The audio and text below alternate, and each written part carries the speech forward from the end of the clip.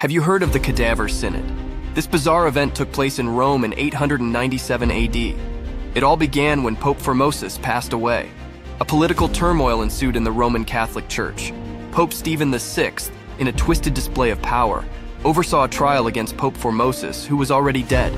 The accusations ranged from perjury to violating church laws. Unsurprisingly, Pope Formosus was found guilty. As a result, Pope Formosus's body was exhumed and stripped of papal vestments before being thrown into the Tiber River. The Cadaver Synod created outrage among the people, causing deep divisions within the church, and remained as a disturbing testament to the extent people would go for power.